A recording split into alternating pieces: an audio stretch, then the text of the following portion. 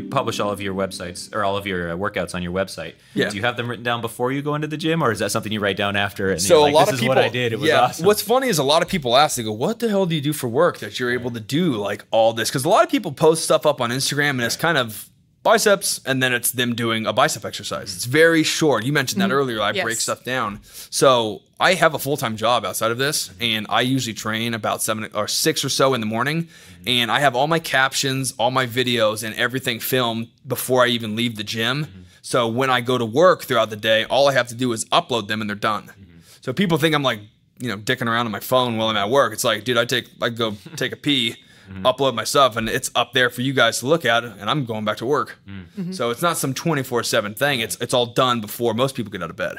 And are your workouts planned out in your mind the second you stepped into the gym? No, and that's kind of the concept where I don't want my actual exercises that I do. I might walk in there and say, I want to put a little more emphasis on my chest today, or upper chest, I mean. Or I might want to put a little more emphasis on the long head of my tricep or short head of my tricep or something like that. But usually when I go into the gym, it's the sets and reps that are completely mapped out.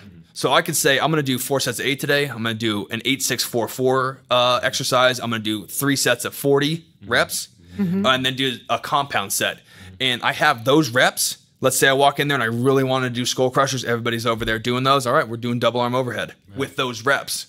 So I hit those reps for whatever I want to do them on. And that's where the variety can come in and be plugged in wherever you want. That's cool. Yeah, that seems like that's a sustainable approach. For as precise as you are, that's a very kind of go with the flow way of approaching it. Yeah, because I think the most important part is the reps. People think that, the exercise, I'm doing those exercises to benefit myself. What if the guy looking at the video has an incredible chest? And you don't need to do something that's going to help you work on your mind-muscle connection because yours is great. Right. You don't need to do it. But when I do everything that I do at the gym, that's to benefit myself. But those rep ranges are what can help you. So if you don't like, the Smith machine sissy squats with your knees over the toes, don't do it, but apply those reps for something else. Right.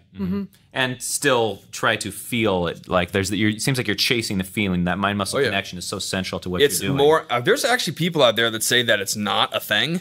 And what people?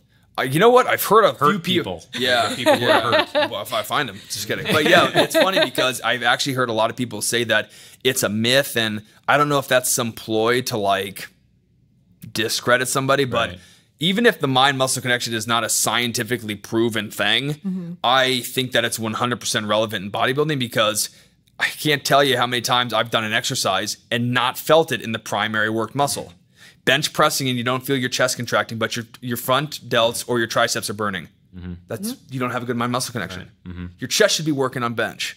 If you're doing leg extensions and you're feeling like God forbid, like feeling in your arms or something like that, that's supposed to be for your quads. Right. You don't have a good mind-muscle connection, and that's what people don't get. Sure. Yeah, I feel like that's one thing that working here and talking to people on the podcast has taught me as well. Is like the mind-muscle connection is kind of it's the great export from bodybuilding to the rest of the training world. To say like, you want to know what proper form is? Proper form is feeling it in the right place and being able to control yourself. Otherwise, you have no control over the movement, and you're just begging to get injured at some point or another. Yeah.